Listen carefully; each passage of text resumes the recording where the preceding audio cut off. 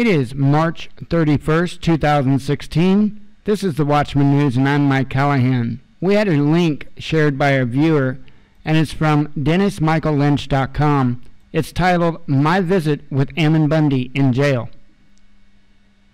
Goes on to say, today I spent an hour with Ammon Bundy. To do such a thing required me to travel to Oregon. It also meant I had to check in at a maximum security prison, a process I've never experienced before, and one I wasn't prepared for despite trying otherwise. Allow me to explain. When I took on the immigration issue, I did it in a way most people do not, meaning I lived it. There are many so-called experts on immigration, but truth is they are not experts. You can be an immigration expert unless you experience every aspect you cannot be of the issue. And so over the years, I've gone out of my way to live all of it. I've worked with the Border Patrol at night. I've spent weeks at the border in Arizona. I've taken the long boat rides along the Rio Grande where I looked into the eyes of cartel scouts. I've scaled the fences. I've lived with the ranchers. I've visited homes occupied by the illegals. And because I've done all this, I believe I can articulate the problem better than anyone in America. That said, in order to even remotely understand what Ammon Bundy is going through as an inmate, I had to understand what a prison cell truly feels like, but without getting myself arrested, of course. And so I made the effort to visit Alcatraz 2 days before visiting Ammon. Aside from tuning into the cop dramas on TV and watching films like Cool Hand Luke, I've never seen the inside of a prison. I've never looked out from inside of a cell, I've never heard the sound of prison bars closing. I've never touched the cold cinder block walls. I've never smelled the inside of a prison hallway. Although Alcatraz is an attraction, it still reeks of prison life. It's eerie to walk the hallways and sit in the cells. It's depressing to look out a small window. I didn't need more than 20 minutes to realize prison is the worst place on earth. Truth is, I didn't last more than an hour touring the facility.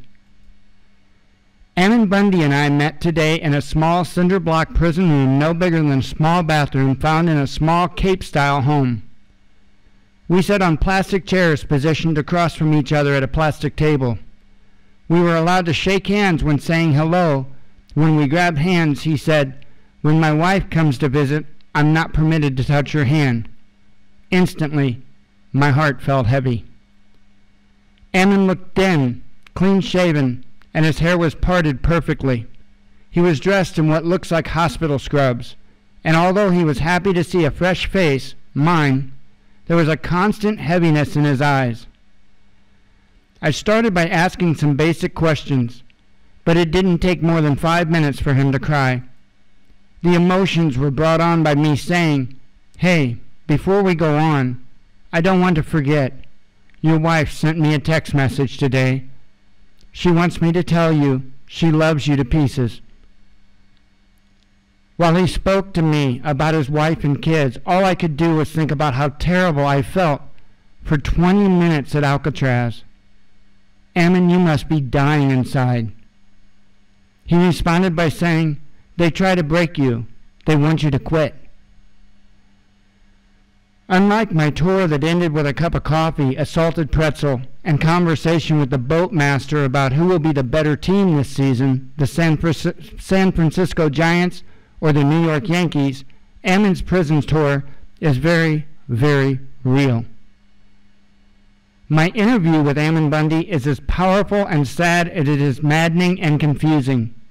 I use the word confusing because I found guilty on all charges he could face up to 100 years in prison. It makes no sense to me. I also interviewed Ryan Bundy today. He is in the same prison, but he is never permitted to see Ammon. My interviews with Ammon and Ryan Bundy will be available next week on Unfiltered. If you want to be alerted as to when each interview will air, send them an email at theycometoamerica@gmail.com. We will send you an email with the time and day when your schedule is set.